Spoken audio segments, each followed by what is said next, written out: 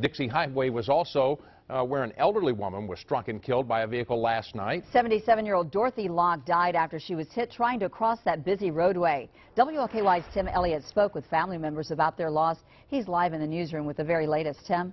Well, Rick and Vicki, Dorothy Locke loved to play bingo, and she had just wrapped up a late-night game over in that area of town when she tried to cross the street to catch the bus home, but unfortunately, she did not make it across. She was different, but she was a nice different. Kimberly Ray and Joseph Locke are mourning the loss of their mother, 77-year-old Dorothy Locke. It's been really rough for me. I mean, I've been on the edge all since it happened. She was my best friend. On Tuesday night, Locke was out late playing her favorite game. She loved bingo. And as she crossed Dixie Highway around 10:30 to catch the bus, she was hit by a vehicle.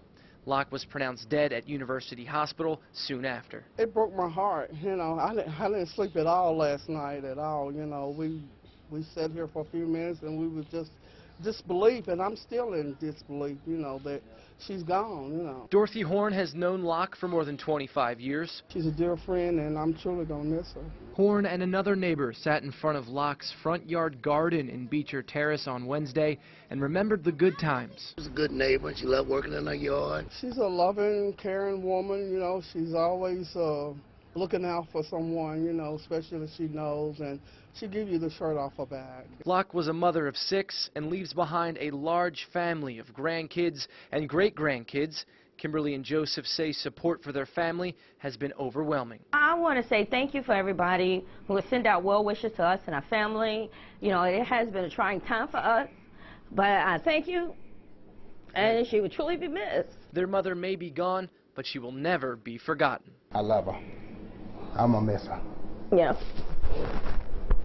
We're going to miss her.